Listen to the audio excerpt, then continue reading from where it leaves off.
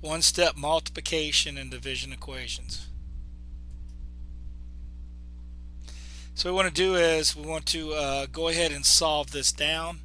Now right here you have a fraction here, so you don't really have to circle anything here because you're actually to your final stage. So right here you got y is equal to 8 and this is equal to 5. So we don't really have any plus signs or minus signs, so we're not going to box or do anything like that. We're either going to multiply or divide. Right here we have a fraction, so what I'm going to do is I'm going to make the other side into a fraction. So what I like to do is to just cross multiply.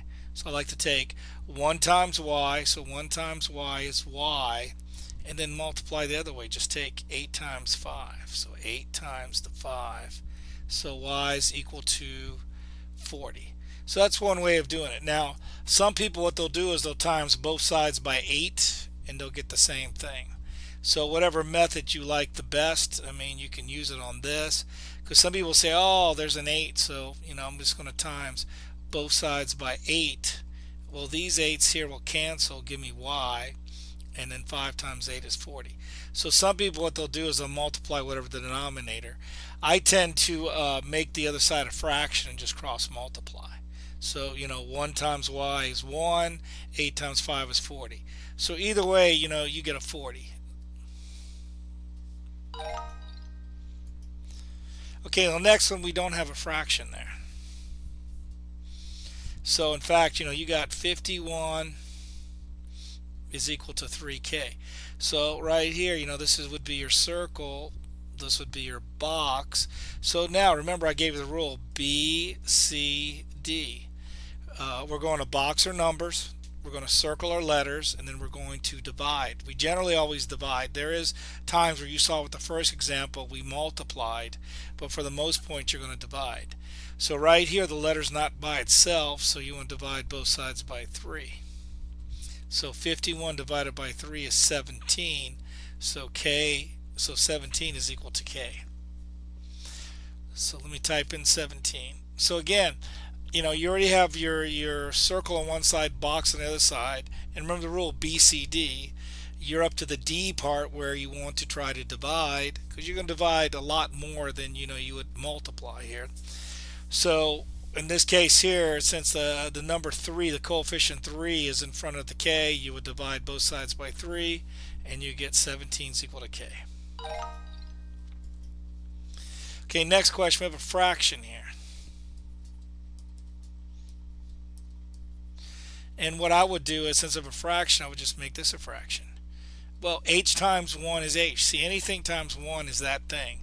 3 times 1, 3. 4 times 1, 4. 5 times 1, 5.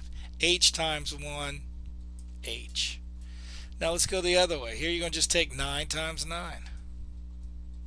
So 9 times 9 is 81. So right here is 81. Okay, next one, we have 42 is equal to 7r.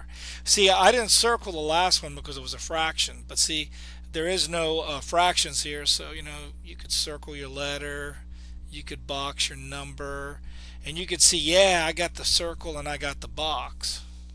So the B and the C is already used, so you're up to the D. So you're up to the D, so you got to divide. So right here we're going to divide by the coefficient, so the coefficient is 7, so 42 divided by 7 is 6, and that leaves me equal to R. So 6 is my answer. Now see, we have a fraction here. When I have a fraction, I'm not going to worry about circling anything. So I'll just say a over 7 is equal to, I'm going to write this as 9 over 1. Multiply a times 1 is a, and then take 7 times 9, so 7 times 9 is 63. So when I have a fraction, I just end up just making the other side a fraction, like 9 over 1, and just cross multiplying. So my answer is 63. Okay, now right here you don't have any fractions, so you just have the 9, is equal to 9m. You could box and you could circle. So right here I can divide by 9, so this will cancel out and give me m, and 9 over 9 is 1.